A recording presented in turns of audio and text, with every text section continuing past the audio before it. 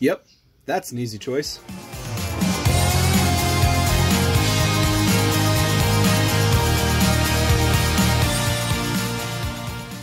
Today's project is to replace the wagon's headlight assemblies. These are the OEM units and have been in there for 22 years or so. Age has finally gotten to them, the plastic is hazing and yellowing, and the headlight beam is not defined on the road. Here's the new units going in. These will be so much better. These are the plug-and-play units, so the LED eye rings will turn on with the parking lights. And I'll also be throwing in a set of LED headlight bulbs. The front bumper cover needs to come off to remove the headlight assembly. There are 3 screws to remove in the engine shield from the cover. On each side, there's 2 T25 Torx bolts holding the fender liner to the bumper cover, 1 T30 Torx in the top corner of the grille, and 4 T30 Torx bolts below the grille. The grille will pop up and out after the top bolts are removed. Then the cover will slide forward off of each side mount. Disconnect the connectors for the side markers and the fog lights if equipped. Then the cover can be set off to the side.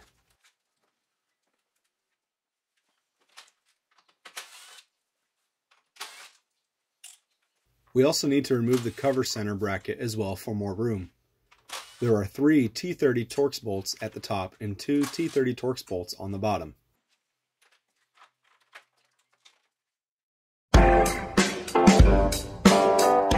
There are 2 T25 Torx bolts on the top of the headlight assembly to remove, and 2 T25 Torx down behind the housing. One is accessed by removing this rubber cover piece.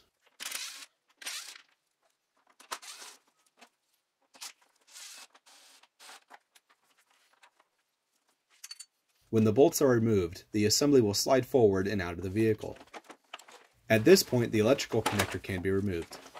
These tabs are a pain, and a 90-degree pick can help open the tab. Let's put this side by side with the new assembly. Nothing really to say except I should have done this sooner. Installation will pretty much go the same way as removal.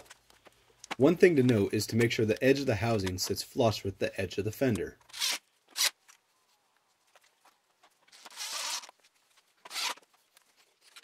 Let's test these before fully assembling everything.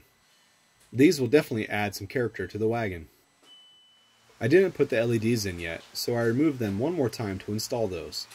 It's literally a night and day difference from LED to halogen. The bumper cover reinstalls the same as removal. Wouldn't it be cheaper just to restore the factory headlights? A DIY headlight restoration kit costs around $50 and 2 hours of work, 1 hour per side. We need to price out our labor even though this is DIY. Let's say a mechanic shop charges $100 per hour. The entire restoration project would cost about $250. These new headlights cost around $175. Including filming, the replacement took me 1.5 hours. The entire replacement would cost about $325.